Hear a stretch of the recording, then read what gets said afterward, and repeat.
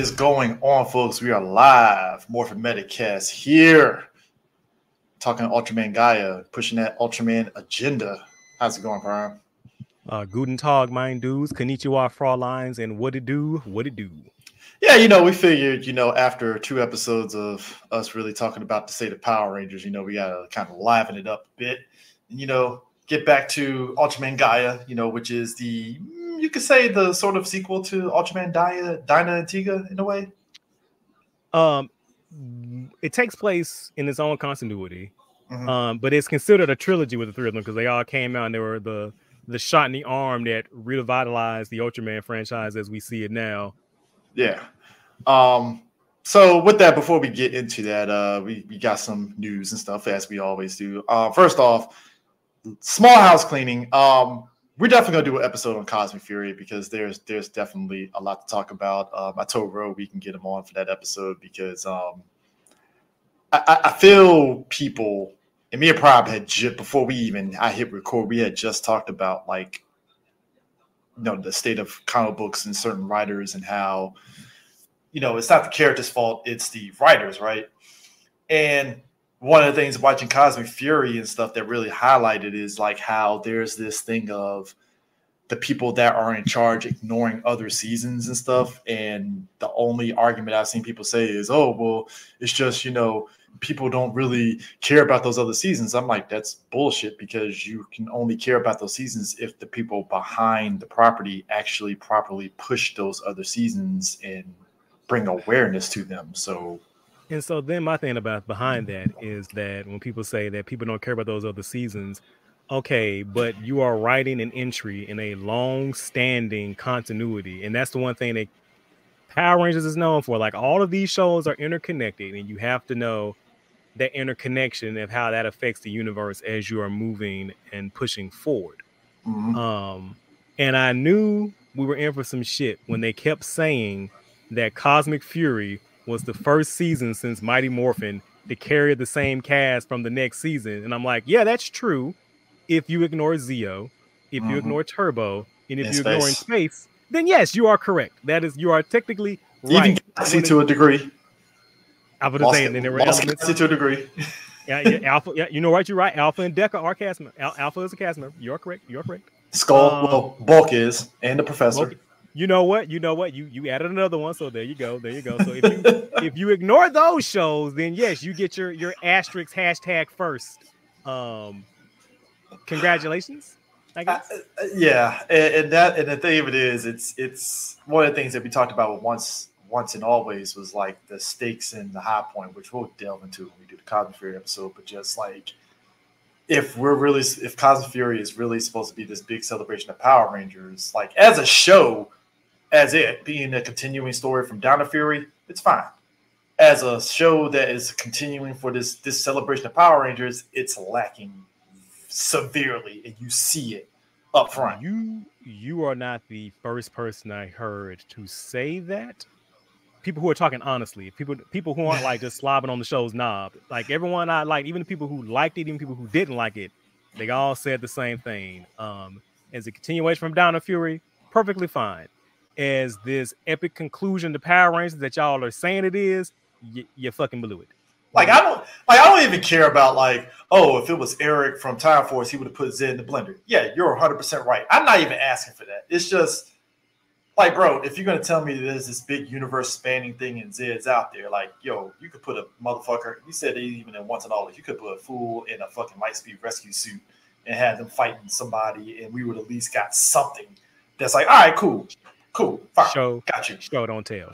Yeah. Do you remember watching Countdown to Destruction when they said that it was the United Alliance of Evils, full assault in the galaxy, and they did cutaways and showed other Power Rangers fighting against the fucking army for a couple of seconds? Limited as they had the Aquatitian Rangers getting their ass whooped by one group. They had the Blue Centurion and Phantom Ranger. Phantom Ranger getting borked, and I was like, all right, cool. That's all I need to know. We didn't have any other Rangers at that point, but it was still you got something of they showed something. They showed.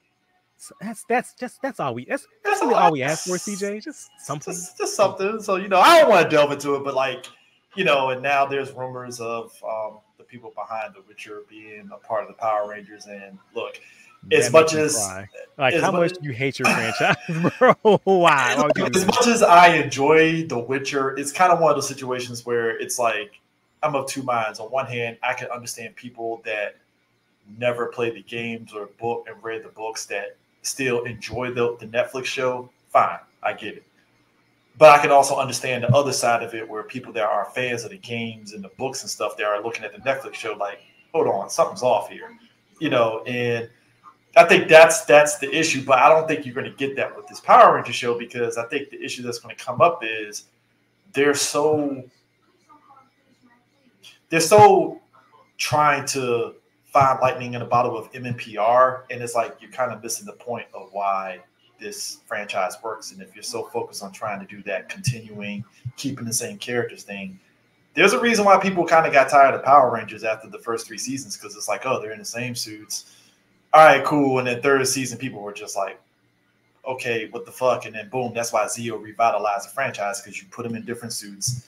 You changed up the character dynamics, and that's what made the show great, is because you changed up the character dynamics. Right. And I also feel like this is a thing I said a lot. I think I said it before on the show. It's like one of the things I really like about Sentai and Kamen Rider is the fact that it renews itself, because I feel like that takes a lot of creative bravery to go like, okay, we just had this really successful show. People like these characters. People like these casts. We got this soundtrack motifs. We got all these sets, all these suits, all of these, great monster designs and all that shit. Cool. Throw all that out. We start over from scratch. Brand new show. Let's go. And I think that also the biggest thing about those shows too that people forget is that when they do the Super Sentai rollouts, those shows get 40 plus episodes. They get a handful of movies. They get the crossovers with crossover previous seasons and future seasons. They get the little OVA stage shows, everything. So it still keeps people's eyes on the product. And if I'm looking at American companies, I'm like, well, if you want people to still remember, if your whole concern is we don't want to switch every year because people are going to forget that, okay, well, you can do that by literally just promoting the shows in that capacity and still do your new seasons and still do a crossover, or the 10 year, even a 10 years later thing is like the greatest shit ever. Right. Personally. Or you can do some of the shit that they do at Ultraman and just have the characters just like routinely just pop the fuck up. Like, yeah, just because you don't have to have an answer. like there's a random ass episode of fucking Ultraman Ace where Zolfi just drops down from the sky and just helps him fight some ant monsters. Like just cause. I thought one of the greatest things ever was and again, this is one of those things I at least give Cosmic Fury, and it's a good basis. Billy pops up in the first episode helping with the Cosmic Rangers, and I was like, that's actually pretty dope. He's there helping. That's all you need, is those kind of just random, like, I don't care that Billy's here. I just like the fact that he's there. Cool. I'm fine. Right. That works. Right. Exactly. Or shit like they do like just recently, like fucking in King Ondra, they just had the Q Ondra just show up. Why? Yeah. Why the fuck not? Just why not? So yeah. Who gonna stop us? We in charge. Like we were saying, like, yeah, it's like I said, I don't want to get into it, but I would say in lighter news, if you want to talk revamps, Prime, guess what's coming back, and this is one of those situations where I was like, you know what, I really need to get into this. Garo is coming back. Yeah, I saw the fucking hype, man. I need to get into Garo. Like I think I said before, like I tried to watch the first season, and it wasn't the show that turned me off. It was the people I was watching it with that kind of turned me off, because they were like, "Oh, this is way cooler than Ototoku because it has tits in it," and I'm like, "Oh, okay." Yeah. I spoke to one of the guys that did I think there was did the live action? Was it the anime of Garo? I believe it was at one of the Otakons. He did the anime version of Garo that they did, and he, again, a voice actor that he wasn't familiar with Garo. He actually went out and actually watched the live action stuff that they did for the show, and he was really into it and stuff. And I was like, yo, that's actually pretty dope. So to see that come back, I'm just like, okay, cool. I mean, in your opinion, do you see this as being something that could get people into the show proper? Because I don't know if Garo in his first run had like a huge fanfare compared to like Kamen Rider and some of the other shows.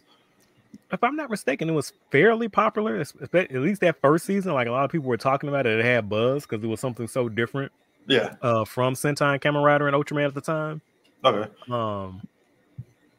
But I mean, it's fairly popular because it had a lot of sequel series and movies and shit, and like you said, it got that anime. So yeah, I was just kind of curious on if this is going to be something that's going to really reinvigorate it and stuff, in the general public's eyes that might still, like if I'm not mistaken, like if not the general public, I know for a fact the fans, they've been thirsty for some new Garo. So hey, that works. I mean, look, we still thirsty for Metal Hero stuff. I'm looking at B Fighter and all that. Like, are we going to get something else with that? That'd be nice. I mean, I'm waiting for another Space Squad movie. That'd be great. Space Sheriff. Can we get a new Space Sheriff? That'd be great. I mean, you can bring old boy back, from OG Space Sheriff again. I'm pretty sure he'd be game for it.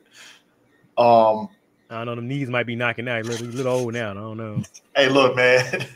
Hey, old boy's like Ric Flair, man. You can't keep him down. That dude will keep. Hey, how much? Hey, you want me back? Cool, bet. I'll come back. Just put me in the suit again. I mean, we'll see. He probably can't be doing his own stunts anymore, Oh, hell no. I ain't saying he gotta do his own stunts. No, I'm just saying, like, you want to put him in the look, do like fucking overhead in Go-Kaiju thing where he's in that full suit as like the captain of that whole Overrangers thing. I'm like, he ain't in the suit, but he's still kicking ass, I mean, he already is. He was in the Gavin Type G movie. He was he took over his oh yeah, that's right. From his show. Yeah, I forgot. Yeah, so just put him in that capacity. Be good, So apparently, Kamen Rider Legend is a thing. Yes. Did you see? It's going to be a YouTube show, and the crazier part about it is we've known what this motherfucker has looked like for months because there was that leaked picture that came out that said like this is what he looks like, and we all thought it was like just some really good fan art. And I was like, there's no way he's gonna look like that. Apparently, as you see in this poster here, he's looking a little like the Destroyer of Worlds Decade, and I'm like, is there a connection? Well, we'll see somewhere. Because Two Kaiser had that connection to Go-Kaiser, and right. I'm like, what if he has a connection? That'd be dope. Look, somewhere Narutaki's doing the Arthur Fist. It's like, am I a joke to you? But like Honore, another Decado, Honore legend. It's like I will never forgive him for that. So we had that. Complete selection modification. They want to come at our pockets again, as they always do, because us adult people got a lot of adult money. We're getting the Genesis driver. I only got so much, Bandai. I only got so thank you. Look, man, that PayPal and 4 is a motherfucker, ain't it? I'm gonna say, like, it's been eating my ass alive, bro. Bro, I'm about to move soon, and I'm like, my fiance is gonna whoop my ass. She's like, again, Chris, what is this? Like, you would not understand.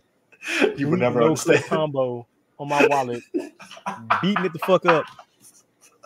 Look, man, perfect frame parries. Huh. Look, I saw this shit and I was like, I don't need it, but my wallet is like, Chris, you want it. You know they want it, right? PayPal and 4, Chris, come on. You can afford it, please. Right. And I'm looking right now at my belt shelf and I'm like, damn, do I have the room for that shit? Bro, because I'm looking at it right now, like, can I put it up there?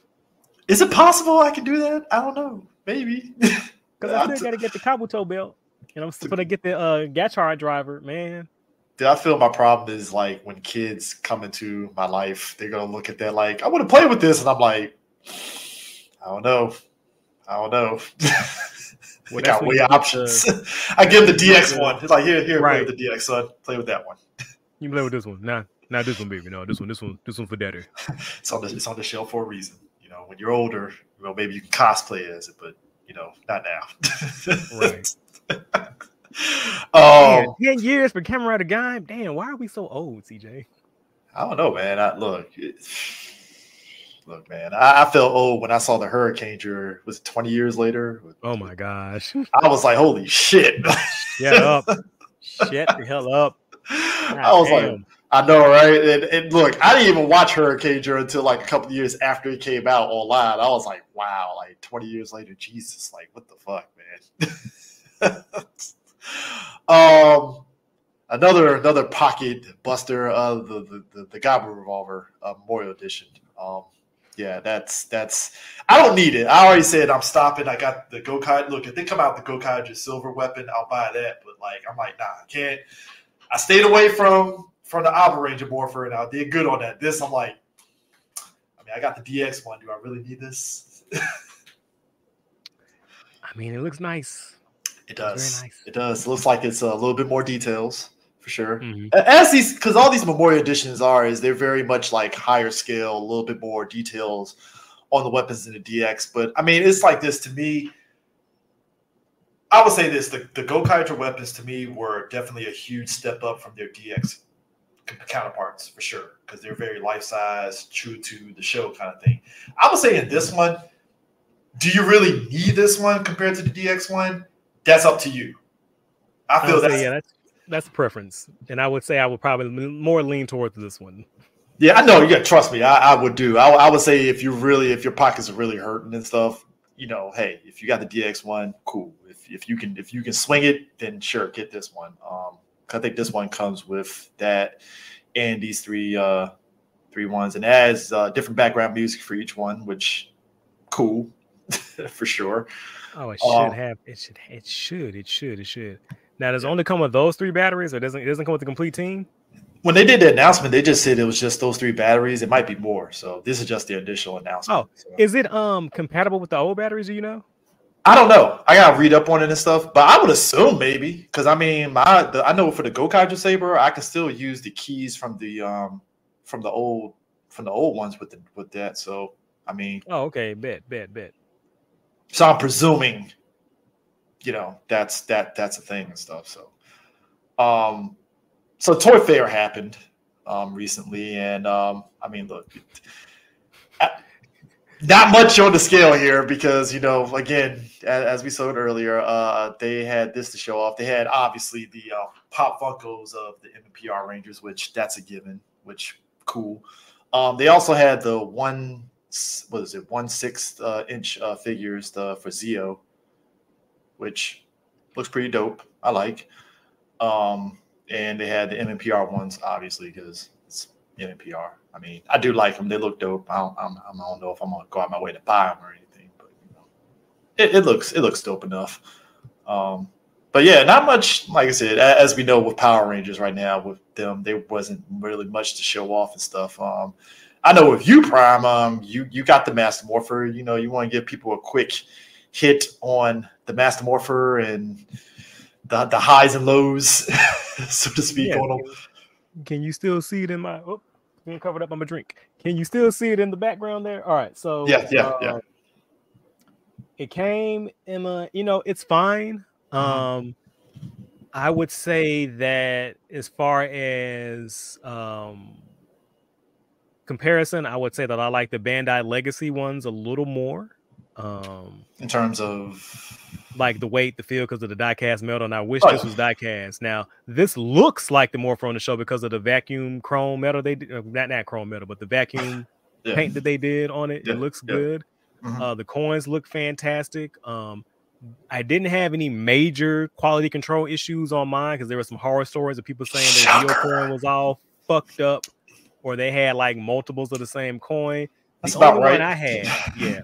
That's about hash bruh quality we expect at this moment. Exactly. The only major issue that I had was that my battery cover screw was stripped, so I had to work a little extra hard to get it off. But I got it off, and I got the batteries in.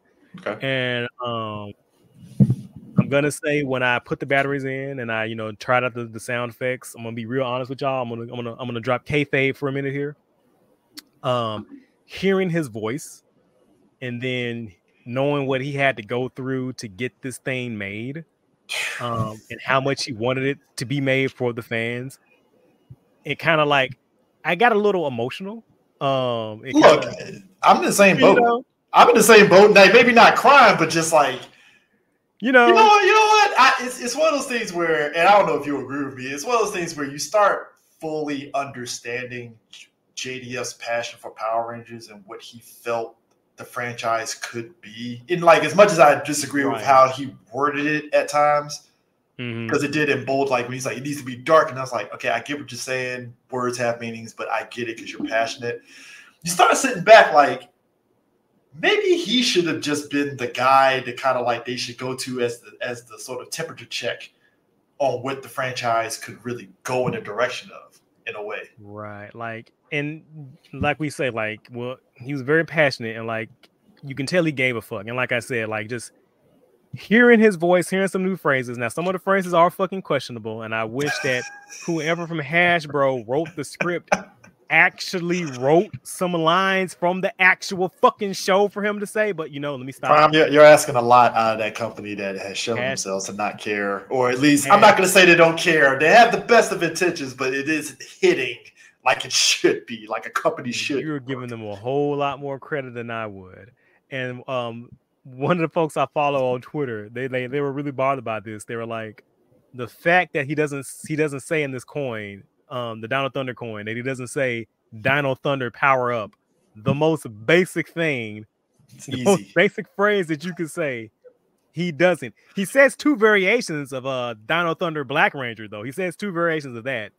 But the fact that he doesn't have that Morphin call, it's like, I want to praise them. I want to give them praise, but like, they take like, I just can't, because there's always something with Hasbro. You know what I mean? Like, you just can't 100%. This was good, because there's always, this is good, and there's always a but behind it. 2 steps forward, 5 steps back. They just can't help but doing dumb shit. Like, they are the most bruh company I've ever seen in my fucking life, man. And it's not even, you know what it is? It's like for instance, I don't think we talked about it like that, but it was like when you look at Bandai, right? Like, our issues with Bandai was just the small shit. Like, hey, Bandai, you know, if you're gonna put out MMPR, can we get the weapons with the Rangers and stuff? Like, it was that shit. Why do all the Rangers look like roid monsters? Like, it was kind of shit like that. It was silly shit where it's like, but the figures are pretty good, so what the fuck? Like, we could. The figures were in stores, CJ. We could walk through a store and buy the fucking figures. The QA issues wasn't at an all-time high compared to the Lightning collection. It was just like, all right, fine, cool. Scott, man. Like again, I can roll my eyes at, oh, you reissued them with the weapons. All right, Bandai, fine. That's Bandai shit, but fuck it, whatever. They were the same price. Yeah. They weren't charged. They didn't upcharge you $15 fucking for some clear plastic flame effects that I don't want. I'm not gonna do. Fuck off. I don't want these. I didn't ask for this. Like, I get the novelty of it. Effect parts, cool. If you're a photographer and you do toy fit, that's great. I think that for your display, that's dope. But I don't need that. Like, I would rather have the option to buy that separately, like Bandai does. Yeah. Like, if I want the effects parts, I can go buy them. Yeah, they do that for Gunpla, where you get the effects parts separately, and it's like $10 or $5 or whatever. Dragon Ball Z, which are standard, some Ultraman shit. Like, you know, you don't have to, like, you know, if that's tacking on extra price for my fucking figure, I'd rather you not do it. Yeah, but yeah, the fact that you said it wasn't much QA, I mean, despite, you know, online saying otherwise, that's kind of a shocker. So, right, so. Yeah. If you can get it, because I know it's been sold out a couple of times, I would highly recommend it. Well, if you're a fan of Tommy, you will like this a lot, because it means a lot to people who are fans of Tommy, like me, the #1 Tommy simp on the internet. Yeah, I was at New York Comic Con this past weekend, and it was, you know, Power Rangers was definitely representing for sure and stuff. Not by Hasbro, though, I know. Nah, it was just more so, the Ranger actors were definitely putting in. You know, it's crazy. Ranger actors put in more work promoting Power Rangers than the fucking actual company that owns it. That's ain't that a bitch? God bless Kevin on Twitter, because he was the one carrying the torch, keeping Power Ranger Month alive, bro. I'm like, yo, because at this point I'm looking at Hasbro like, hey, Hasbro, just go on ahead and put Karen Ashley and them on your fucking payroll, because at least they will carry that fucking franchise. And that's how I feel about Power Rangers. Like, it's a shame that the actors are the ones that's keeping keeping Power Rangers alive more than anything else in the actual company. And I think you made a point that it's crazy how we haven't had a G.I. Joe cartoon in years. We had a couple, we just had that Snake Eyes movie, which was just okay. Bombed. But at the end of the day, they're still making hands over fists with the toys, and it's like Hasbro, you can still do that with Power Rangers. So why the fuck are you not doing that? You know, and like you said, they did this shit on purpose. They knew what the fuck they're doing this shit on purpose. They know what they're doing. They knew exactly what the fuck they were doing. So it is what it is. And stuff. It is what it is. I mean, it's we don't want to. We can talk about this a little later. So so Cleopatra, they came out with version 3 of Shin Ultraman. I'm so fucking mad, bro. I already got that is so fucking like, bro. And yet that still doesn't top out Hasbro's fucking Q&A. That's how fucked up it is. It's like Cleopatra is getting so much please confidence. Like, yeah, I understand, but it's still bad. I ain't gonna sit there and give them any passes and shit. It's still fucked up. It's like, bro, like how did y'all fumble this shit so bad? Fuck it up this bad. And I'm so upset because like I put in my replacement disc, right? And I got the version 2, and I'm like, damn, if I had fucking waited, I could have got the actual good version. Motherfucker. So like I need to check the website because I do want that version. So I gotta like check the website and see if there's any ISBN differences when I go on like and see if I can buy it in the store. Because goddamn, man. Yeah, I'm glad I waited. I was like, and now I can buy version 3. Thank you. That's like, what I get being a goddamn chump supporting this shit early. Goddamn it. Well, look. This is what happens when we as fans we support the Ultraman agenda by hook or crook, and hey, you get burned sometimes. It happens. It happens to the best of us. Like Well, on the alternate note, did you see that Mill Creek is releasing that Ultra 7 55 anniversary Blu-ray set that will have a collection of some of the best episodes as well as Ultra 7's appearances and other Ultraman shows? Looks pretty dope. I already pre-ordered it because I put my money where my mouth is. I said whenever they release, I'm going to buy it. Yeah. And they are really testing my patience with that. Oh, man. I will forever... Look, you know what pissed me off, Brian? So, I don't know if you saw this. My boy Charlie peeped it when I made a comment on IG about it. So, they released the Kamen Rider Troopers from Shin Kamen Rider in figure art form, right? Yes. And I commented, I was like, wow, these fucking Ultraman soldiers look dope. Been nice to fucking see that shit in the goddamn movie. And Charlie was like, bro, right? And I was like, thank you. The toy looks dope as shit. And I'm like, I couldn't tell because the movie didn't show me shit. Right. What a cool looking design. I would have loved to have seen this in more detail. Thanks, Anno.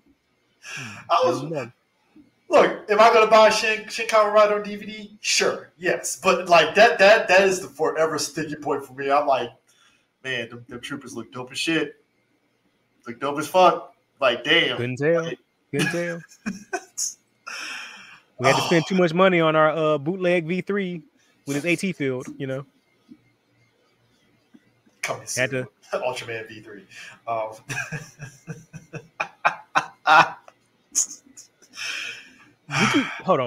Would you watch a Shin Kamen Rider V3 if he gets his boy back to help him? If he gets his boy back to help him, I'll be totally happy with that. If he doesn't, then I'm going to be questioning myself when I put that credit card in to the Phantom event for it and buying it. This is going to be a begrudge buy. Like, all right, Arno, God damn it, you got me. Let's see what happens. Just for me to go back and complain like, Prime, you know what this motherfucker did? I'm gonna be like, you know what? I think I'll wait for the Amazon release on that one. Y'all be safe in those streets now. Prime go ahead and Batman thumbs up, bless up. Around the corner. Y'all got it. Good now. Y'all got it? Okay. Bless up. Y'all got it. Stay safe. Protect your chin. Wear a scarf. Oh my god, man! Look, all of us after Shin Kamen Rider, we were like, so V3, huh? I was like, yeah, I know, right? That was supposed to be Kamen Rider 0, but I was like, that's V3. What are we talking about here? Like, I knew V3 when I see one. Like, what are we doing here? I mean, I guess Anna was like, they're not gonna let me back on the lot, so I got to put all this shit in now. It's like, we're not getting a sequel to this. Put all our chips out here. I'm like, all right, man. I'm just saying, like, don't tell me it's Kamen Rider Zero and it's fucking V3 in my face here. Like, come on, like. Well, no, it's not V3 because it was a butterfly. It's an entirely different insect. V3 is a dragonfly, sir. Yeah, I know, but yeah, exactly. It's like, see, he's a butterfly. You see, not a dragonfly. Different. Butterfly, not dragonfly. Total different insect. Different color scheme and everything. It's like how they try to sell us on the old boy being the Green Ranger and the Boom comics as those a new concept. I'm like, nigga, it's Bat and the Son Tommy. Like, what the fuck are you talking about here? Like, so did you see my post today when I was like, they know what I want, but they won't give it to me? And so I was talking to somebody about that. Like, all right, for those who don't know, one bug that's been up my ass is that Boom Studios has had the Power Ranger license for how many fucking years now? I'm thinking 4. It's been way more than 4. I think it was more. I'm just saying 4 because I kind of just zoned out and forgot, to be honest. I'm like, are we on? Anyway, they've had this license for. They had it for a while. They had it for a minute. For a minute, right? And you mean to tell me we have not gotten a Titanus Ranger yet? I gotta look at fucking fan art to see that shit, but yet out of all, like you said, the OC stuff, no Titanus Ranger.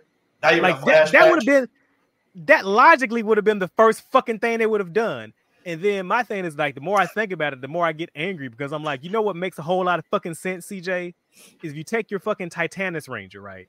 Mm-hmm. And you know the plot line they got with Grace and Matt with, you know, the military, the U.S. government trying to have their own Power Ranger. Wouldn't it make a lot of sense that they've captured Titanus? They experimented on him. They used him to create their own Ranger that's not the Bat and the Sun Green Ranger. It's an entirely original new suit, and that would have been their fucking Ranger. And kinda then also like, you could have kind of like Ryan and Titanium Ranger. Could it like let me cook? Let me cook. Let me cook. So then they got their Titanus. They got their Titanus Ranger, right? And then you also have like the metaphor with the Titans and, you know, stealing fire from the gods, right? You then also have, you can also say that, okay, well, you can also give them the excuse to have the space Titanus because they had to maybe remove the head because Titanus is a Sentinel Zord. And so you're going to have that also be a reason that we got the in space look for that reissue they did during In Space. Also, this could be laying down the groundwork for Lightspeed. We're like, okay, so studying the Titanus. Now, so we got some of the Lightspeed swords. You could have fucking Miss Fairweather be one of the scientists who's working with Grace. And like, doesn't that automatically sound way more better than let's just do another Green Ranger because the Green Ranger is popular? Yeah.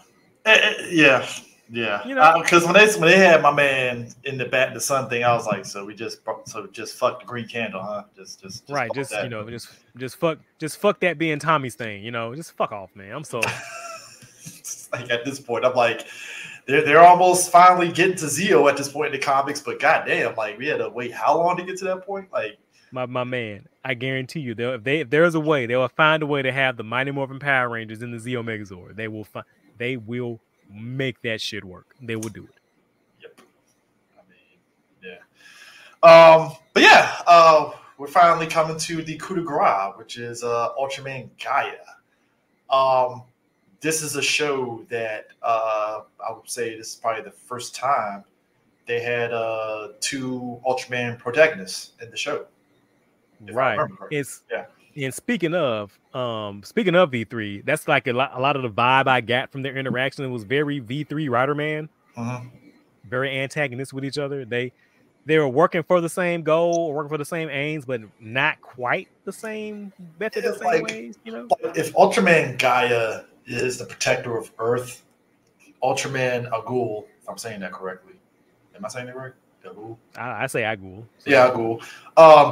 He's like Gaia, where he wants to protect the Earth, but he will sit there and say he will pull some Batman. I'll sacrifice some folks if it means the Earth is being protected, and that butts their heads for a good half. The first half of the series is literally both of them beefing back and forth until they finally, you know, do the Ryu Cyclops handshake, and they're like, all right, I guess, you know, we got to literally. He's not joking. They literally did the Ryu Cyclops handshake. But the first half is dope, seeing them really like butt heads on like their sensibilities of like their goals in a way. And I like a lot of the effort they put into showing Agul's like origin, like why he got the outlook that he did. And it's kind of fucked up that, you know, like you said, he's for the earth and he's like, humans be damned. That's like his whole thing is like, I don't give a shit. Like, and I really like stories like that. Especially like when they do it in G Gundam, when it's like, oh, I'll have to save the earth, you know, the humans don't matter. I'm like, motherfucker, we are also of the earth. Like we It's like, came what are from we here doing too. Like, what the fuck are you saying, dog? It's like, what are we doing here? Why are you doing this? Like, come on, dog. Like, yeah. So yeah, it's but like that was something to me that I actually enjoyed a lot, was like this whole idea of like Ultraman Gaia and the conflict between them and stuff. I would say, at times the show, at least to me, it did. I'm not gonna say preachy. It did get a little heavy-handed on like the whole idea of like on some Captain Planet stuff, but just way more heavy-handed at times. I don't know, man. You gotta be extra hard to be more heavy-handed than Captain Planet. I would say it used metaphor and allegory a little, employed that a little better than Captain Planet would have. Okay, yeah. I mean, I was the only reason why I say heavy-handed because it's like, okay, I get it, you know, protect the earth, yada yada yada, but it's like, all right, you nailed it, but it's like, man, how many times are you gonna preach to me on this before I'm like, all right, man, I'm getting kind of tired of you preaching to me on this shit. Like the first 5 times, I'm like, all right, cool, I like this, and then the 6th time, I'm like, all right, man, you're gonna have to switch up a little bit on this. Have Ted Turner show up in your house dressed up as Gaia. Did you listen yet, boy? Stop polluting. Oh man, but I think as we said earlier, I think we said this multiple times with Ultraman, like the history of Ultraman and timelines. It has, I never said this specifically like this. It gives off very Zelda in a sense, right? Because you know Zelda's timeline is just like sporadic as shit, even though they're interconnected in a way. That's how I feel. That's how I feel of Ultraman to me. I mean, you might disagree. I wouldn't say that because Nintendo tells us that all the Zelda games take place on one timeline. It's just they're so spread out in time, like it's hundreds of thousands of years in between them, whatever, right? Yeah. But I say like Ultraman deals with it like a comic book multiverse, where like there are different Earths and you can travel between the different Earths, and there are some things that are different. Yeah. There are some things that are the same. There are some series that take place concurrently, and there are some that stand off on its own. If anything, also might be a little more kind of like how Godzilla does it. Yeah, the Showa, that era and stuff, but they've recognized their history. Yeah, that makes sense. You know, well, I was also thinking more like there are some timeline tracks that follow, then there are some that break off, and there are some that are isolated. Have you seen that crazy ass Godzilla timeline? It's fucking dope. It's one of those bizarre timelines where you're like, all right, cool. That works. That totally works and stuff. This is also like like. Okay. Like I said, I look at it more like it's like the DC multiverse. Where it's like there's like Earth 1, there's Earth 2, and there's a Superman on that Earth, but there's slightly different on this Earth. You know, sort of like that. Well, I'm sorry, or like that map of the multiverse that Grant Morrison drew, where like there's the center of the universe is like the new. I'm finna go in the weeds. Stop. Let me stop. Yeah. But anyways, this is also the first time that we had the support team. You know, the defense team of the Earth. They got like a full fucking corporation this time around. It's not like, oh, it's only like 8 people, and that's, bro. They got like a full fucking corporation. Land, sea, and air squads. We fucking G.I. Joe in this bitch. Dog. I was expecting Japan Sergeant Slaughter to pop up as part of the support team at this stage. I was like, bro, like, how many people do you got on this fucking team? I'm not mad at it. It's actually pretty dope. But like, whoa, this is a lot they're working with here. I was gonna say they already got Sergeant Slaughter head. Watanabe. Yeah, you know what? You're right. You know what? You're right. The Chad himself. And Zig, they're different teams. So you have Team Lightning, you have Team Falcon, Team Crow, Team Hercules, Team Seagull, and Team Marlin. That's a lot. That is a lot of teams that we got going on here. And that's a lot of people you got to pay. Had unique vehicles, right? You know that they rarely are all in the same fucking episode, right? Nah, they're not. It's. I mean, they were definitely maneuvering. Specialized teams doing specialized teams. Kind of reminded me of Gridman a little bit with the vehicles. That's true. Or Thunderbirds. Thunderbirds. Yes. I would. You know what? I would say out of all the Ultraman, because like Ultraman, the defense teams all have that Thunderbirds feel to it. I feel like this one has the strongest Thunderbirds feel. Oh, dude, look. Especially with that sky base. Look, I think Thunderbirds is one of those shows that, like, if you have a big imagination as a kid, that show hits you like, oh my God, I love this fucking shit, and stuff. And I know for some other people, they look at Thunderbirds like, that's weird. I'm like, no, it ain't. I like this shit. So I think that's also the reason why, like, Ultraman appeals to me, because I'm like, I'm all for these support teams and their vehicles, because if I was a kid, I want all those toys immediately. Right. Please. Right. It's like, I need that. I'm wondering. Look, see, after the show, I might go online and be like, let me see if they got any Ultraman Gaia toys. Let's see. Check Mandarake, my man. Check Ame. It's like, how many they got right here and stuff. But like I said, the first half of the series is basically them, Gaia and Azul button heads and stuff, and the defense team being there kind of in the middle of all of it. And then the second half is basically them saying, hey, you know what? Let's put aside our differences and just destroy these kaijus, and do what we do best. Beat the shit out of kaijus as all Ultramen do. And you know what? I'm good with that. I like it. Right. And so the story of Ultraman Gaia takes place in the year 2000. Was it 2000, 2001? 2001. 2001? Okay. Yeah, 2001. And so there was a supercomputer developed by this group called Alchemy Stars, which is essentially a collective network of genius children, all born in, I think, they said the 80s? Because they were born in the early 80s. And born in the early 80s. Yeah. And so they are a bunch of network of a brain trust, a bunch of super genius babies. A British organization at that, by the way. The British always fucking up shit. So they really are. Called Crisis that predicts that the world will be annihilated by an unknown creature called the Radical Destruction Bringer. So, Zig, am I saying it right? Zig, Xig? Yeah, Zig. Yeah, Zig. Zig is founded. I say Zig. It's awesome. That's fair. Zig, that's fair. That's fair. It works. That's fair. It's founded, and they develop GUARD is a national organization to defend the Earth from creatures sent by the Radical Destruction being via wormholes.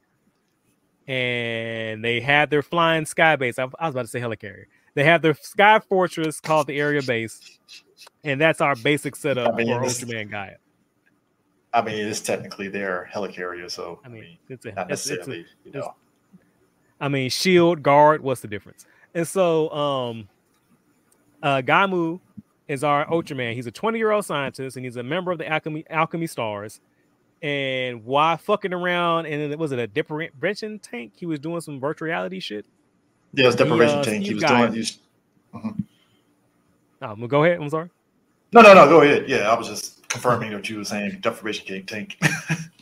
Right. He sees Gaia, and then he later merges with him to defend the Earth from the monsters being sent. Now, when Ultraman Gaia was in production, and y'all are going to forgive me because I'm going 100% off memory. One of the producers from Tyga, and I forget his name, thought that he was done working on Ultraman.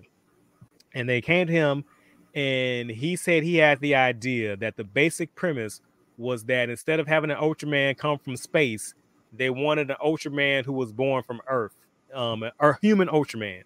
Because that's an entirely different dynamic than what we would normally have. Because normally it's either the Ultraman in a flesh suit pretending to be a human, or it's a human bonded with the Ultraman. So they were already on, and the Ultraman is already established, and they become one with another human. But this is like the definitive. The Ultraman starts on Earth and grows and learns, and is an Ultraman on Earth, and the perspective of how being a human shapes the Ultraman that he will become. Yeah, I think I got that right. Please check behind me. No, it's pretty much the nuts and bolts of it, essentially. Right. And so a lot of that then becomes kind of like the core of the show is Gamu and his experiences as Ultraman, and that it falls along the times of the tagline, which was I think it was, "Are you a messenger of the devil or are you a hero of justice?" I think that was the tagline in Japan, I believe. And so they do a lot of experimenting about what does it mean, what does it mean to be a human? What does it mean to be a human Ultraman? Like, so a lot of that is what the show works on and hinges on. And so the thing that the writer really enjoyed, and damn, I'm trying to remember his name. The thing that he really liked was that being the main writer from Tyga, he liked that a lot of the subplots were dealing with a lot of drama. So it was a lot of interpersonal drama, especially in like Agul's story. Like, I think, like I said, Agul's story is like done really well across the episodes that he's in. Some really great character work is putting him and showing his motivations. Why does he think that he does? Why does he do the things that he does? I mean, whether you agree with it or not. I mean, because to me, like the fact that I'm just gonna say this, might as well say Ultron, aka Crisis, is the one that's like, hey, dude, there's gonna be total destruction of Earth, and every time he has a vision, he just paint, right?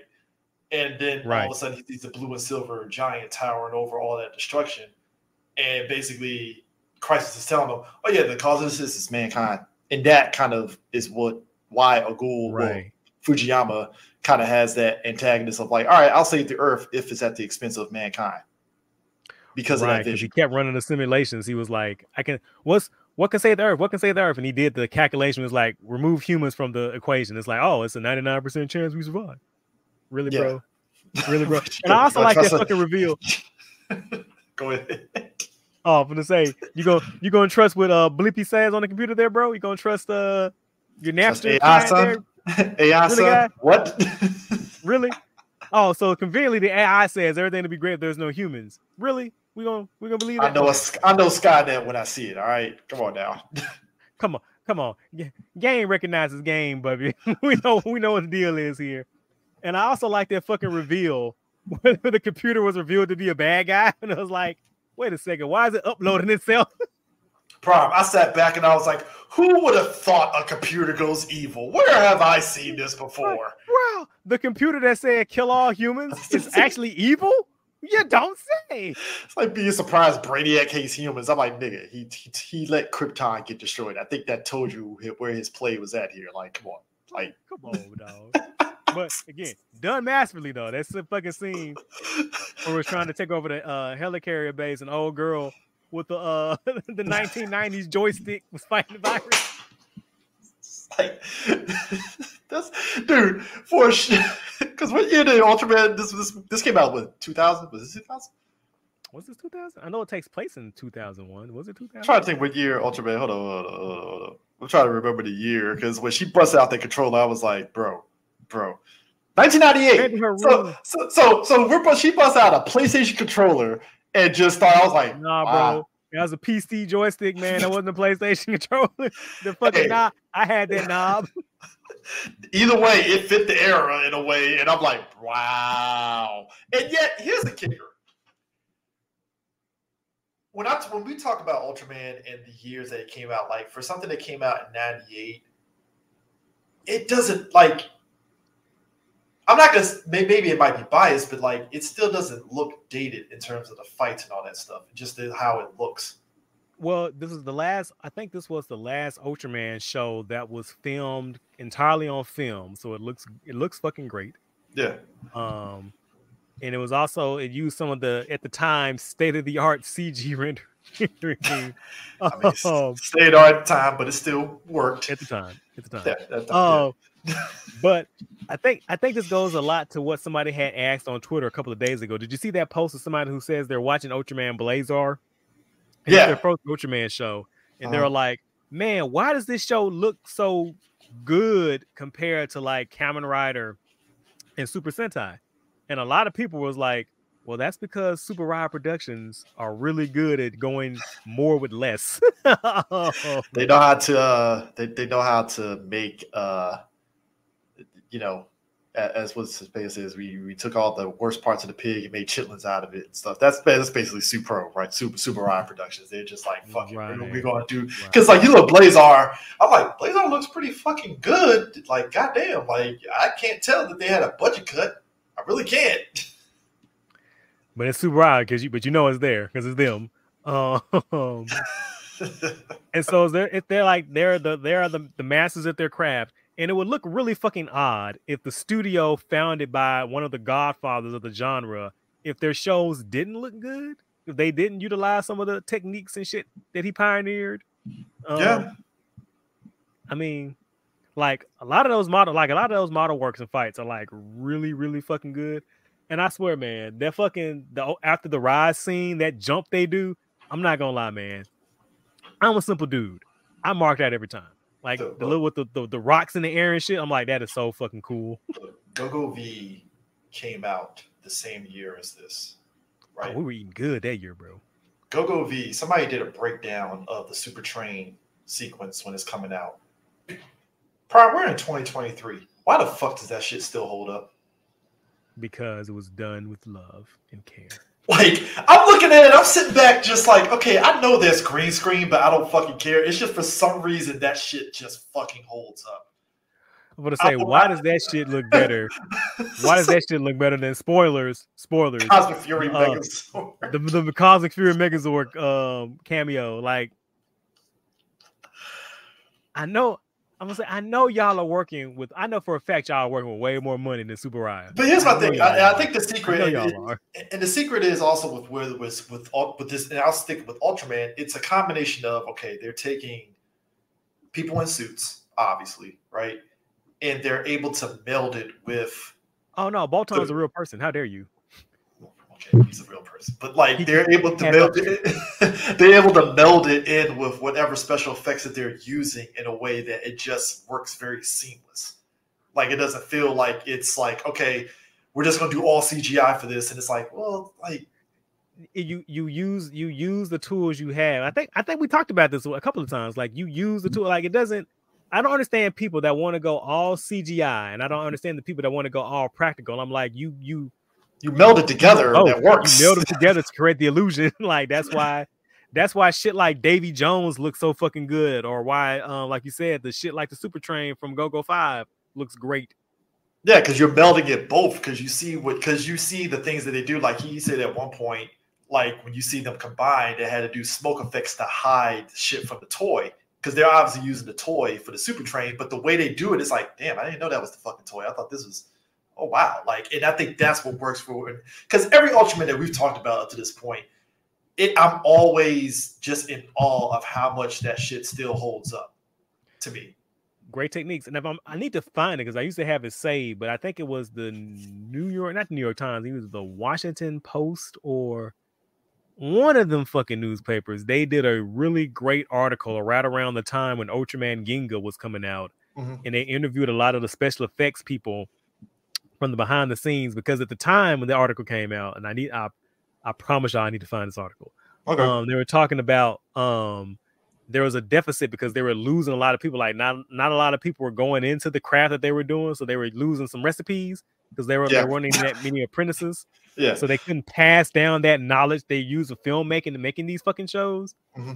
And like one of the guys in the article was like kind of just really sad. I was like, we do a lot of technique, and they were showing someone behind the scenes how they shoot to get the perspective, and they were showing some of the model painting works that they did. Really fucking fantastic article, and I need to fucking find it again. Yeah, if you find it, that would be dope as shit, because that was always something to me that like I admire every Ultraman show that we've covered so far. It's just like I can't really complain, because even looking at the 60s Ultraman shows that we talked about, like that shit still like it appeals to me in a way that I'm still like, yo, I'm glued to this shit. Let me watch this. Like, because it just, and maybe the Blu-ray does heighten the sense of like, yo, this shit's still fucking good. That could be it too. I'm sorry, like bar for bar, you put up Ultra Q to any show airing right now, like that, it's holding in, it's hanging in there, it's holding up. Man, like that's why I said that. I think that's also when you go from this to Ultraman Blazar. Even watching Ultraman Blazar, I'm like, this feels like a 2023 production, but god damn it, this shit still fucking works. Like the old styles that they're doing, it still fucking holds up. Like damn, like did you see that fight from last week when he fought that kaiju in the air? And again, because I know how the sausage is made. I had to hold myself from marking out at that shit. I'm like, god damn, like yo, like I know how the sausage is made, so I can see some of the creative magic they were doing, like a lot of the extreme close-ups and shit. Yeah. But the fact that they staged it and they tried, that just meant the world to me. Like they care and they want to put forth the best product as much as possible. It's a beautiful thing. Yeah, and I think that's the great thing about this show is that because even when the special effects gets dodgy, the show is already good enough to where you can excuse the dodgy stuff. And I've always told that to folks. It's like, look, nobody is ever going to excuse bad special effects. I just think if your product is good, people can You don't mind it. You don't mind it being like a bit shoddy at certain parts because it's like, all right, cool. It's what? It's kind of like the first season of Flash, right? Like we knew that when they blew the budget for that show, right? Especially in the early seasons, but we still enjoyed it because the product was so fucking good. It's like I don't give a shit. They spent money on Gorilla City. I still enjoyed the show. And that's the beauty of those kind of things. And that's the thing. Like a lot of the people who get so hung up on special effects, I'm really concerned for them because they think like, oh, if you put all the money and we get like a Hollywood budget and do X, Y, and Z, that's going to improve the product. I'm like, if the writing is still fucking piss poor, it's still going to be piss poor when you give them all the money to make their CGI effects. That don't mean shit. Like you can excuse like dodgy special effects if the story is good, if the characters are well fleshed out and believable. Like you will let a lot of shit slide. Like I was watching, I think have I said this? I watched the Netflix Gamma Ray show, right? Yeah. The CGI in that show is fucking terrible, dog shit. Like it's at 20 frames per second. Looks awful. It's competent, but yeah. Right. I watched every episode because the character writing and the story was so engaging. I watched one episode. It's great. It's great. I love it. Right. It's a good that show is so good. I watched one episode of Castlevania Nocturne and I am not watching another one because not only is the animation is pretty dog shit, the character and the writing in it is atrocious. It is so bad. We might disagree. Look. I might do I actually want to do a Castlevania episode because we really got to delve into that because I really am trying to understand it because I think I watched that whole season. I was like, it's fine like that. But I'm really trying like for me personally, I'm always trying to gain an understanding of the other side of the viewpoint when people have legit critique on certain things. Right. So it's kind of like when we talk about certain Kamen Rider seasons. Like I might enjoy it, but somebody be like, "Oh, I hate that Kamen Rider season." Like they might hate the Ultraman season. I'm like, "Well, I enjoyed it, but let me get an understanding of why this person didn't like it." And then it's like, "Okay, I totally understand. Got you." Mm-hmm. So right. I need to really understand the Castlevania thing. I'm like, let me see, let me get an understanding of this. I'm sorry, man. I'm not watching it. That show was just bad. I know. Hey, look, I get it. Trust me. You have a line, and I respect it. If you really want to do an episode, I will force myself to watch it. But my thing with that is like, I am not the biggest. I'm like, look, I'm not gonna sit here and lie and say I know 10 toes down on everything about Castlevania. I'm a casual Castlevania fan. I played a lot of the games. Obviously, I played the original. Obviously, I played 2. Obviously, I played Super. I played Symphony of the Night, all that. Yeah. Rondo Blood. I played the advanced games with Soma on the GBA, with some of the best games I've ever played. I haven't finished it yet. I played the reboot. I thought that was really fun, even though it was like a God of War like. I thought that was great. Yeah. I like the story. I like the mythology. I think that's more where I lean for. Like I like the story. The mythology of it, like Dracula, really and just the whole history, and Alucard and all that stuff. This show I think does a really bad job of the parts that make Castlevania does a really terrible job at relating it, doing it. Yeah. And I just don't like the writing. And again, please don't ever let me yuck your yum. When I am speaking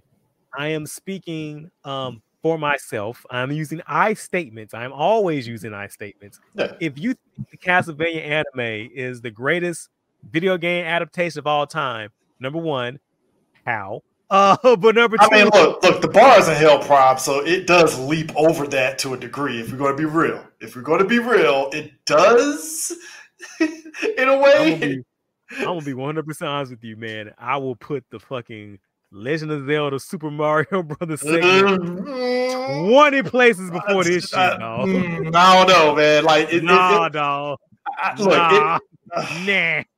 Nah. Nope. All right. But no, let's get back to Ultraman because I don't want to make this a Castlevania show.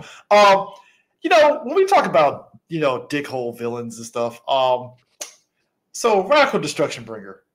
So you're a universal protector, but you purposely send kaijus down to rain destruction on Earth. And I'm like, right. How are you the universal protector again? Like, how does this work? I like his go-to flunkies, those metal monsters. Yeah. Those are his ride or die, bro. They were down for whatever, man.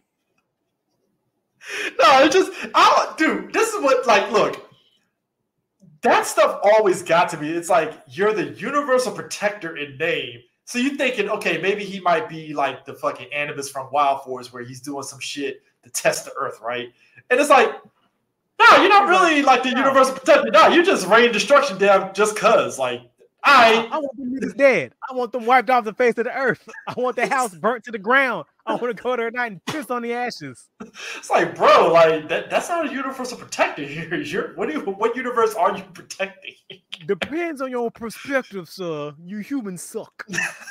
That's also Galactus. Yeah, I eat Earths in order to protect the universe. How does that work again, sir? Like, you destroy other planets. Shut up, I'm hungry. Surfer, bring me my Dijon mustard. This planet's quite dry. See, this is exactly why the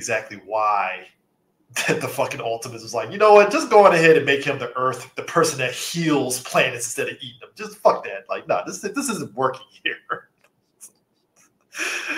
Oh my god, man! Like, no, but no, I will always give credit to every Ultraman iteration. They somehow, just when you think that they're not going to give us some new monster designs, they somehow know how to repurpose some monster suits and give you some new designs. You're like, son of a bitch, you did it. Did you see that monster? What was the name of it? But I like, again, because I know how the sausage is made, right? Like that monster that they repurposed Goza for. I was like, hey, look at this Goza's head and neck piece. Look at that. Look if you listen to our Ultra Q episode, right? I remember watching Ultra Q and I was like, this is where it started right here. This is where they were like, look, we're going to repurpose the fuck out of these suits, whether you like it or not. Like, we had like 3 different Godzilla suits repurposed in Ultra Q, and I was like, I can't be mad at this. It's like, hey, look, if it works, it works. The fuck? Like, I mean, do you, dog? I mean, I know y'all got nickels and dimes to rub together. Make that shit work, bro. So it's like when you look at every Ultraman season, it's like, oh, I know somebody is super pro when they get an Ultraman season. Like, all right, what can we put on this dude, on this monster suit to make it different? Do we just throw some new colors on it? Do we put some more spikes on it? Do we put a buzzsaw on it? What do we do?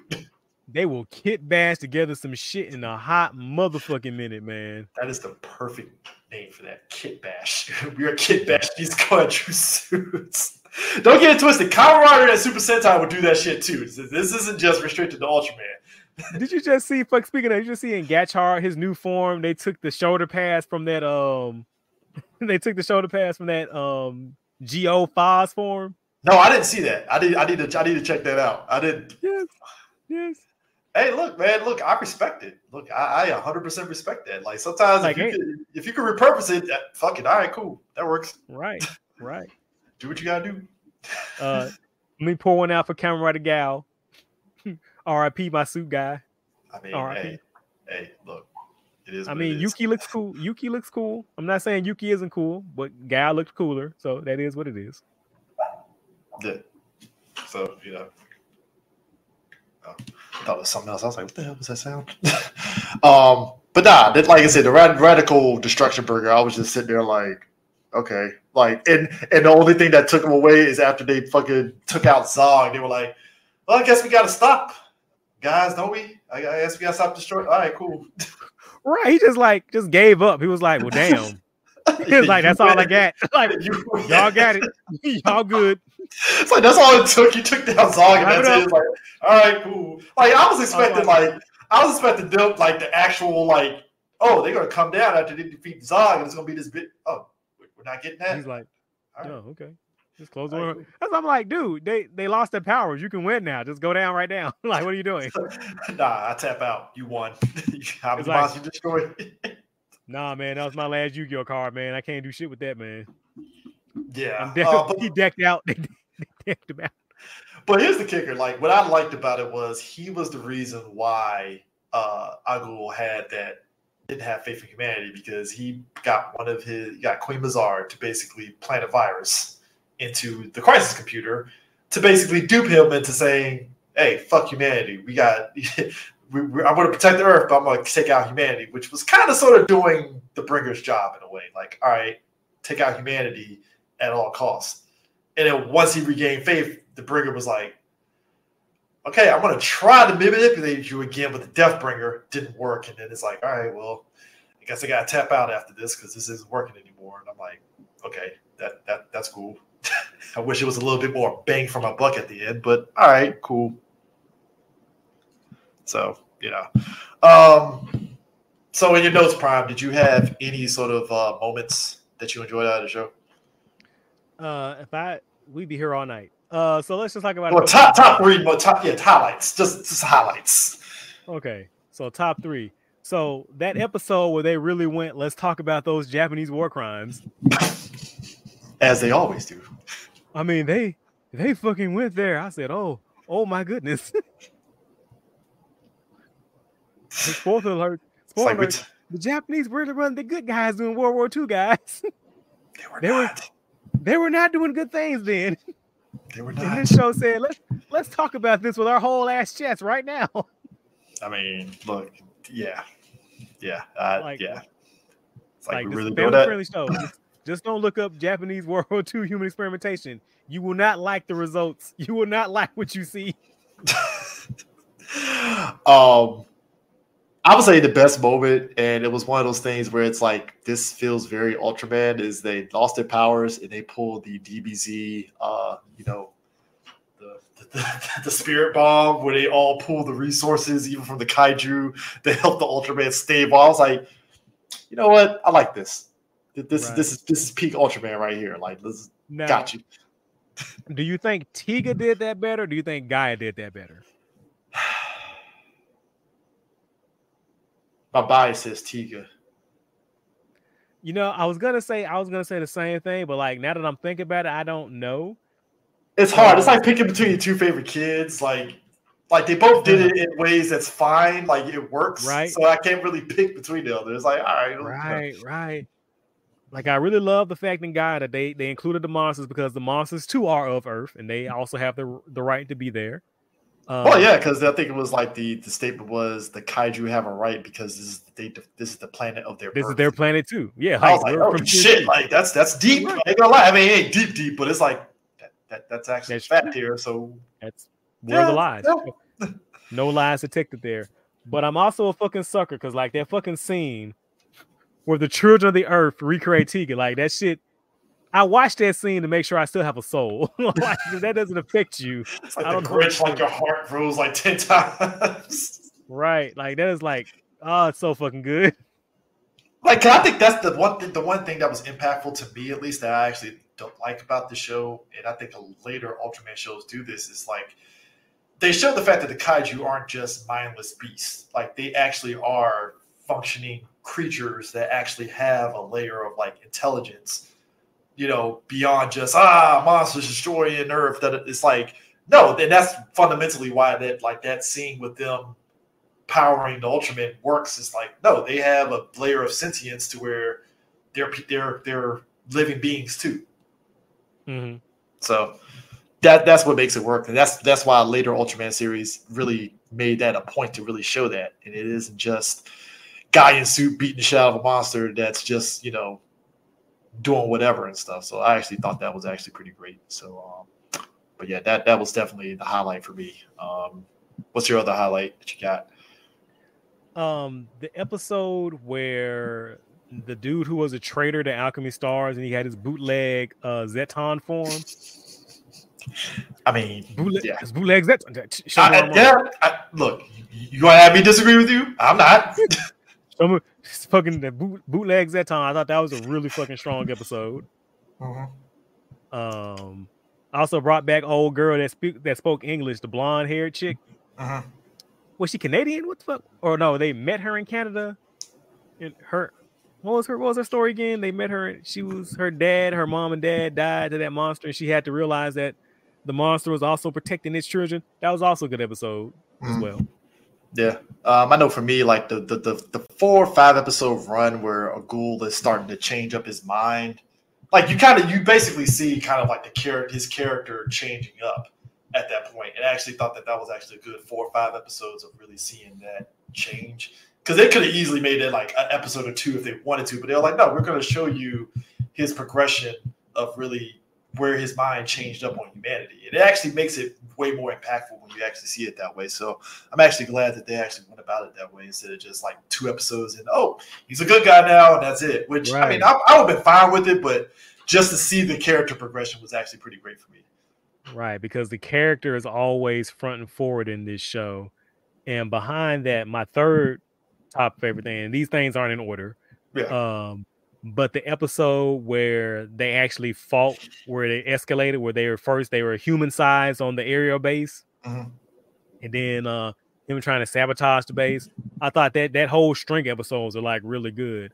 Was that also the part where the captain found out that Gamu was Ultraman? Yeah, I think that was. I want to say that was episode 20s, wasn't it? 26. 26 is the one where the captain found out that he was Gaia. Yeah, 26. And the captain is a straight G because he didn't tell no fucking body. If you're the captain of a squad, I mean, the smart thing is to keep that shit to your chest because you ain't trying. Like, look, he didn't blow a spot up. Because my thing is this. This isn't like the previous, like we said before, this isn't like the previous Ultraman where it's like 6 people on a team, right? Like, this is a whole ass fucking corporation. Organization. Right. You know, they're on salary and all that shit. So it's like, you can't just tell the whole fucking organization. That's a lot of fucking people that know. And I would figure that would change the dynamics a lot in terms of how the organization is ran. So the fact that, like you said, he was a G and just kept that shit to himself, like, you know what? I'm not going to say shit. Let me just table it. Right. And he was so good with that shit. Like, bro, I forgot he knew. Like, he kept that shit so to the chat. I forgot he knew he was Ultraman until like he said some shit, and I was like, "Oh wait, that's right, he did find out." Like, yeah. No, look, those are instances that I love. Those kind of things where, because usually previous Ultraman, the team never really finds out until like the second to last episode, couple of last episodes, or if you dope like Rena from Tyga, you figure that shit out, and you start fucking with Daigo. Like, sure would be nice if Ultraman was here. Episode 2, she was already fucking with him. He's like, "What are you talking about, Tyga?" He's like, "Oh man, Tyga." Who's Tyga? Here. Yeah, wouldn't it be Daigo? And look that nigga dead in his eye. Wouldn't that be great, Daigo? Wouldn't it? He's looking at her with the Diddy and the old dude gif where they're staring at each other like, right. It's like, all right. He's like, I don't recall. I don't know what you're talking about. I don't have a recollection of that. What are you talking about? I mean, what? Huh? Q gonna say it's better pickled. Huh? Oh my god, man! Like that, and like a lot of like for me, like the best episodes that I enjoyed was just the characterizations of. Actually, again, this is depressing. Oh boy, as a ghoul having suicidal thoughts. Like I know that's a depressing thing to say, as like that's your favorite. It's like that's something that it was well written. It was well handled. Because it's not like it's not the typical like. Oh, I was duped into losing faith in humanity. Sad boy. It's like, no, this is legit. Like, he has suicidal thoughts from that shit. Like, because it really killed whatever notion that he had before. And his past just, what was I fighting for? Now it's like, well, fuck, am I worthy of being the Ultraman now after all this shit? Right. Like, his fucking pet bunny died. His sensei, that chick, she got murked. Bro, they threw everything in the kitchen sink at just I'm like, bro, you have the worst luck. Like, holy shit. Like, but to say who had it worse? Who had it worse? Him or Gills from Agito? Who had the worst life? I mean, is that a trick question, sir? I mean, I would say Agito, but I mean, I would question, say like who had. Oh, you back? I would say Agul because at least that cat or whatever would Yeah, give. he didn't get burnt. Ghoul just got it all. It was like everything you touched, death, and I'm like, God damn, like, fuck, bro. Oh man. Oh, go ahead. I was like, can I get no? You don't go to PetSmart. You get nothing. You get statness, sir. Oh man, Gabu versus Gabu was actually pretty dope. I think that was like I think it was like, was that 42 or 43? I think it was 40. When the metal flunkies came back and Wisconsin stuff was guy. I'm telling them dudes to ride or die, man. Them dudes are dope as fuck. That is a character that is like, nah, we're just gonna this is what you're gonna get. Deal with it. Like, all right, cool. Like, I'm all for that. I am all for that. I also like that shit happened immediately after he got the powered up form. So it's like, we still got this old suit, right? I mean, we can still do shit with it, right? Hey, look, man, I'm always for like again, super use, just all that. I'm all for it. Just keep that going and just go from there. So like, I would just say this. We ain't gonna dive into it too deeply. I think we did a good job of giving people summation of it. I think you should definitely watch it. All the episodes is on YouTube, shockingly enough. They're all on YouTube, subbed and everything.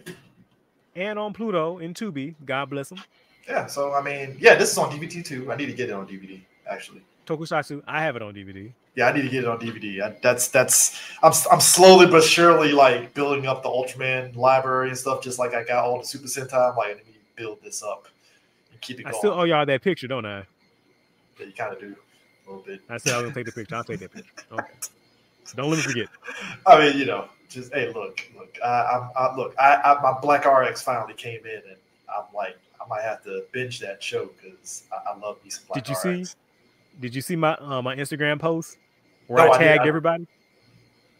I need to go back and see it because, like, yeah, I posted the Camera Rider DVDs and I tagged everybody. I was like, I need to go back because I think I didn't notice it, but I need to go back and look at it because, like, yeah, that Black RX came in. I was like, yes, we need to do Black RX. Hey, Matt, yo, shout out to Mad Chocolate. Supro said you're gonna like this Ultraman shit. I'm like, yep. You're damn right. The Ultraman agenda is real. Ask me about the Ultraman agenda. It's like, nah, you're gonna get this shit whether you like it or not. Deal with it. Did you see the shit they did for Blazar at New York Comic Con? Did you go to any of that? Yeah, no, I didn't. I saw all the stuff that they had set up for Blazar on the floor, and I took pictures, but I didn't go to any of the panels. Was there something else that I missed? Yeah, they did a panel. They did like those stage shows they do in Japan and on the Ultraman. They did that in New York? They did it in New York. They did the Blazar stage show. They also did a photo shoot where he was walking around Times Square and the suit and shit looked fucking oh my god, dog. Like, yo. I'm so mad at myself for that. I'm so mad. Again, Supro, they really just like you Ultraman. Like, look, that Netflix show, you know what? Prime, next episode, we might have to talk about we might have to do season 2 and 3 of this show. And talk We're going to have to. We got to, because you were 100% right. The way that show ended, I was like, this is actually pretty fucking good. I had zero expectations of the way the show was going to end. I'm like, it's actually pretty fucking good. I ain't gonna lie. That last episode was peak, bro. That shit was fucking peak. Like, the idea that it didn't end like the manga went out my head immediately. I was like, you know what? I can take this. I love this. This is actually great. Bro. 7 human-sized Ultraman fighting a giant Zeton. Take my fucking money. Let's go. Oh no. This has to be put up. Damn, Supro really did just put the dick on the table and say comment. Bro, dog. What you say? They stared at Hasbro straight in their face and says, this is how you do a property. They really did. Like, I can't even knock Kamen Rider because look, that's Toei. Toei's gonna be Toei. So Toei gonna Toei. So you just accept it just like we accept Bandai. So it's like we're gonna critique them, but fuck it, at least they're trying to do something, right? But Hasbro, I would say that's more so on Hasbro than Kamen. They're like, bam, Power Rangers, what? We got stage plays. Hasbro's like, bro, we just run the contract out. We do not give a fuck. We do not give a fuck. We do not give a fuck. Yeah. man. Look, as fucking pro-military as this fucking country is, man, Lightspeed Rescue would really fucking jerk people off in excitement. A military Power Rangers? Are you fucking kidding me? People would eat that shit up. That is money on the table right there. Like, come on, man. Like, what are we doing here? Like, come on. And again, I think our ball is in hell. It really is, man. Because, like, I just want the show to be good. Like, that's all I want, man. Like, I'm really I don't want that asterisk mark, like, good for Power Rangers. Because that's another thing I hear when people talk about Constant Fury. They go, "Oh, this is good for Power Rangers." No. Stop. I just want the show to be good, period. Bro, like, I can say Ultraman Gaia is a good show, period. Not good for Ultraman. It's just a good show. Prime, the fact that a lot of us are sitting there looking at Operation Overdrive, like, perhaps I was too harsh to you. I was like, maybe we were harsh to Operation Overdrive. Did you see me a couple of weeks ago when I was sitting there looking at Dino Fury and I was like, you know what I really liked about tattooed teenage alien fighters? Look, Prime, that's a bridge too far, but you have some points on that. I was like, okay, I'm not going to sit there and say tattooed teenage alien fighters was like primo content, but you know what?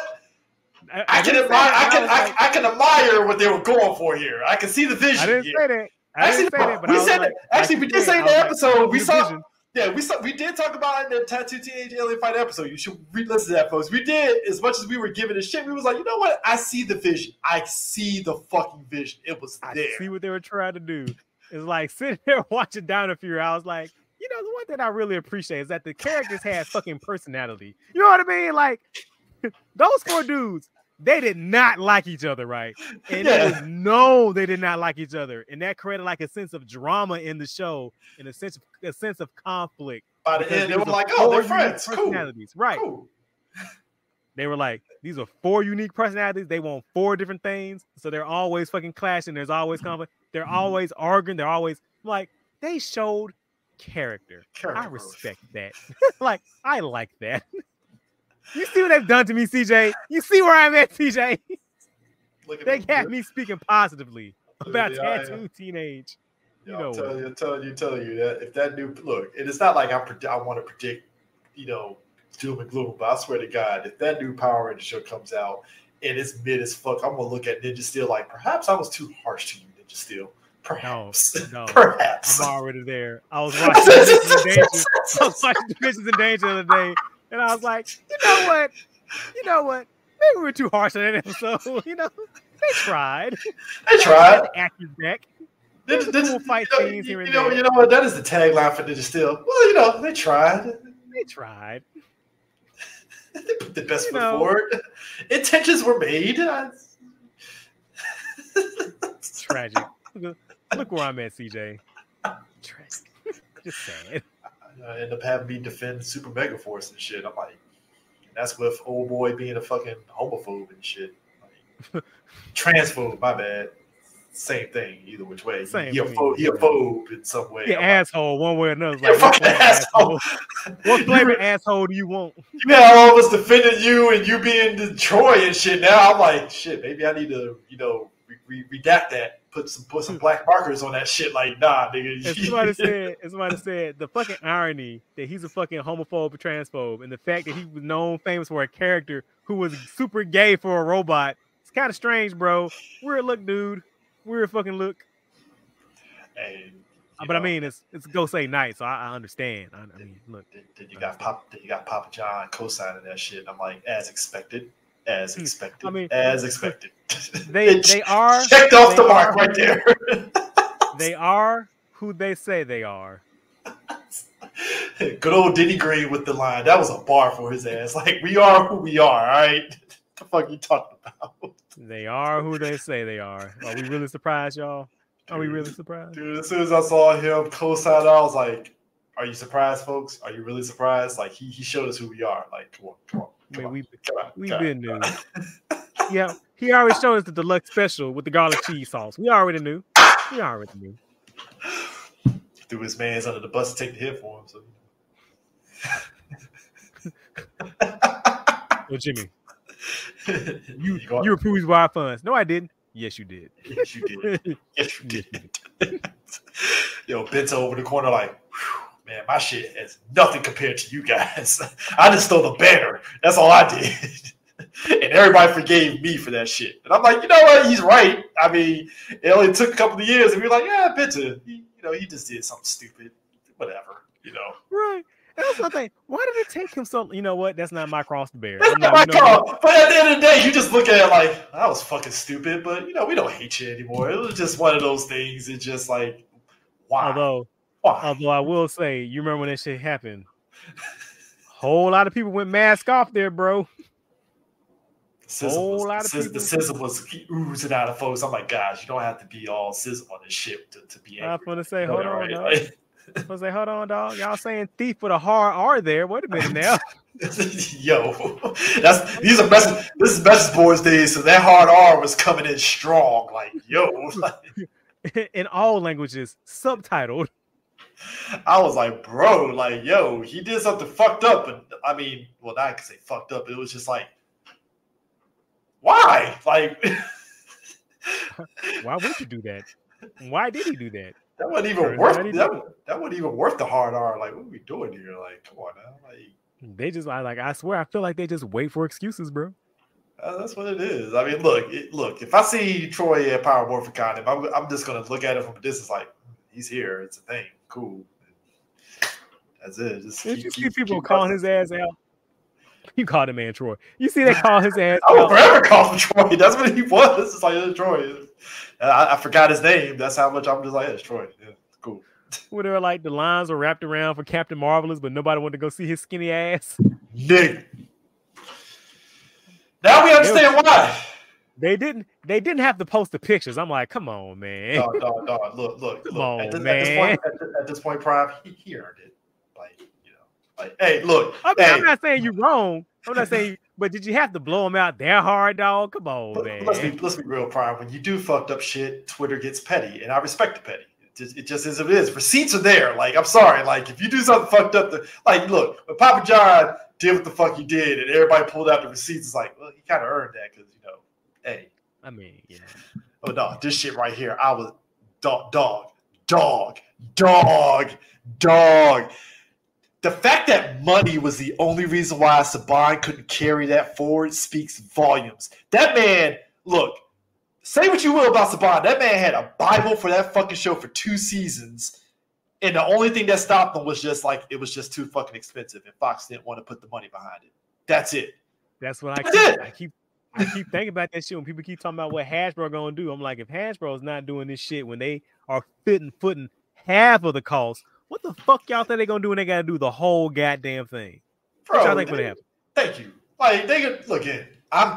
Me, you, and everybody is calling it. They're gonna come crawling back to Johnny Toei like, hey, Johnny, can we get that Super Sentai? What Super Sentai season you doing right now? Can we get that? Can we get that? I don't know, man. It seems a little optimistic. I feel like what they're gonna do is like, oh, we'll just shelve the brand and collect that passive income off T-shirts and pop vinyls.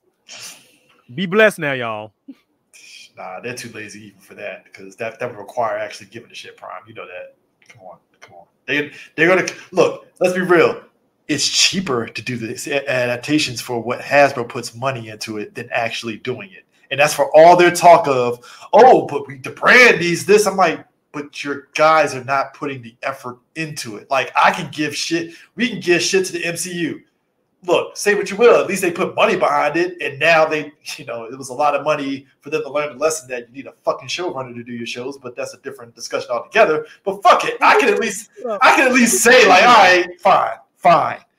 Did you see them trying to take that as a victory lap? Going, oh, we're gonna have showrunners, and all the writers are like, motherfucker, that's what we were striking for. What are you saying? What? That was a.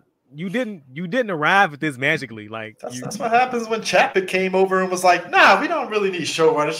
Just wing it." And I'm like, "You can't wing it on these shows. Like you can't treat these shows like movies where you just have a director and that's it. Producer and a bunch of like that's what you need writers. You need writers, guys. Like I get what you're doing. I understand the vision, but like that close to it was 150 million for each show.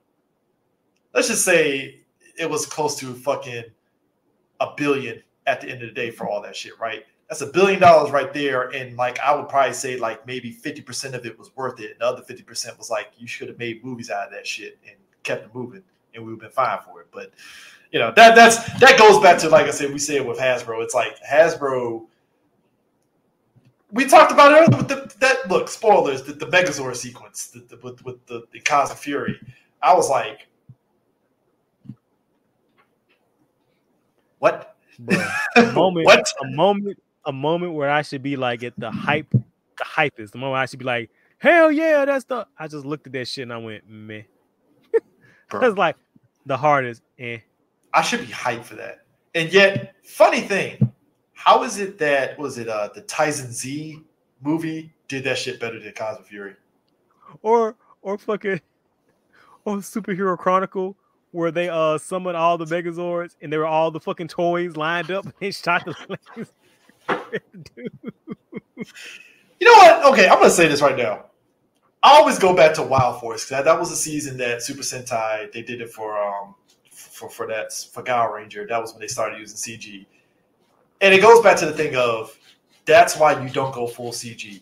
You got to mix it up. And I think it would have been better for them to be like, all right, let's get the toy models and do what they do over in Japan. But again, that requires effort, and they're not going to do it because it's cheaper to do CG. And it's like, that CG ain't looking so hot. Right. And they think that if you use a toy, use a model, it looks cheap. No, it looks worse if it looks like a really bad PS1 game. It looks, I'm gonna be honest with you. Look, even when it Once and Always, when they did the Megazord sequence of the toys, I was like, I actually kind of like that a little bit. Just a little bit. Horrible. That should look bad, bro. I'm talking what, the formation, or when they come out there separate? Oh, the sequence of them summoning, that looked okay. That looked fine. That's what I'm saying. That looked fine. I'm talking actual Megazord. Oh, no. The actual Megazord itself, no. It's just, I saw the vision when they were doing the whole, when they were summoning them. I was like, okay, I see the vision. If they just tighten it up, that could be good. And then it's like, that's not matching what you had before. The energy just dived big time. So yeah, but yeah, next episode, yeah, Ultraman, Netflix season 2 and 3, definitely for sure. Because, yeah, that show, whew, I love it, fucking love it. Shout it out, bro. Shine it out. Yeah, and I'm still reading the manga, which is still pretty fucking good. So, yeah.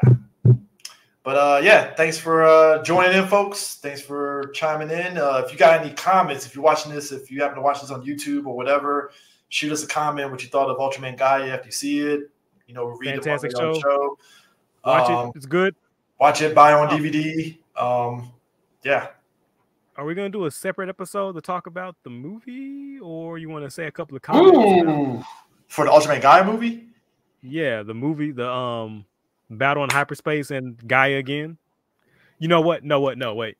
Let's do a live commentary on Battle in Hyperspace. You read my mind. I was like, live commentary. I just got to find a day to do it, and then we can just do that, and just boom, we're good to go. So we'll do that. When I find a day, that's one of my favorite Toku movies. Yeah, when we do that, folks, that's going to be on Twitch. We ain't doing it on YouTube. It's going to be Twitch because Twitch don't give a shit. So we'll be fine. We'll be great. So, yeah, tune in on Twitch when we do that because that's – last time we did that, we had a lot of people that was watching. We were watching the the 4 brothers, 5 brothers?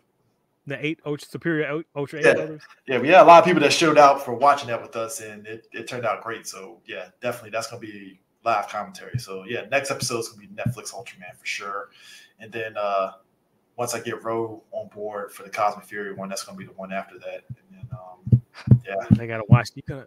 Can we put that like behind a Patreon paywall? Do I have to watch this shit? Do I have to? I don't have a Patreon. We don't have a Patreon, unfortunately.